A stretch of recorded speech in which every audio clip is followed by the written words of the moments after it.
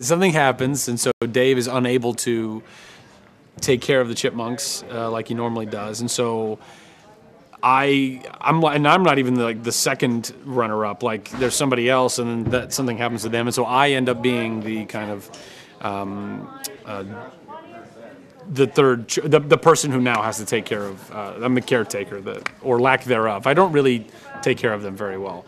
I kind of am just doing my own thing, playing video games in Dave's room, and they're living their life. And then but Toby learns valuable lessons through the Chipmunks and sees their kind of family dynamic and how much they love each other and are there for one another. And they're going through their own struggles, high school or school. I mean, we don't call it high school, but there's a football team. I would imagine it's high school.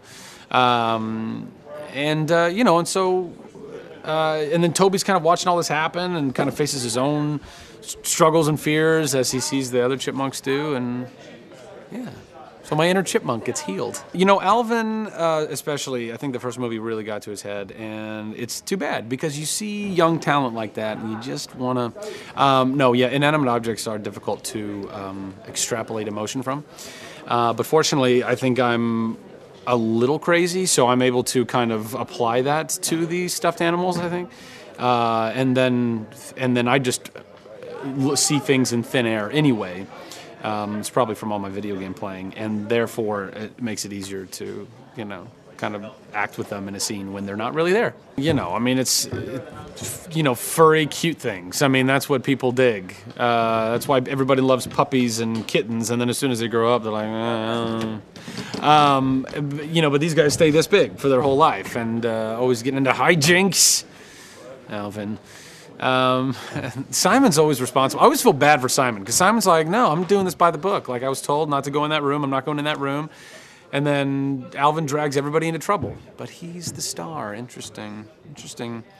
The responsible one doesn't get top billing. And I think that's a little messed up. They all kind of embody a bit that is, admirable. I mean, Theo's got the heart.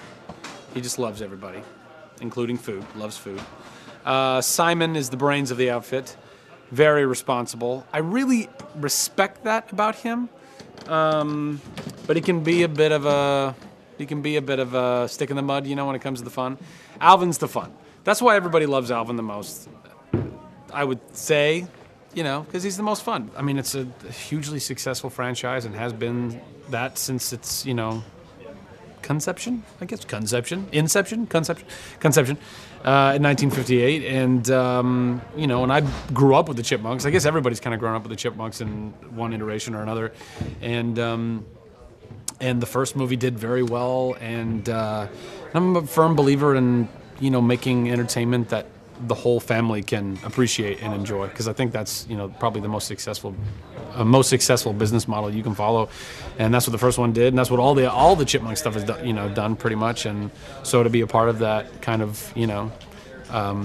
family now, the franchise, is very cool.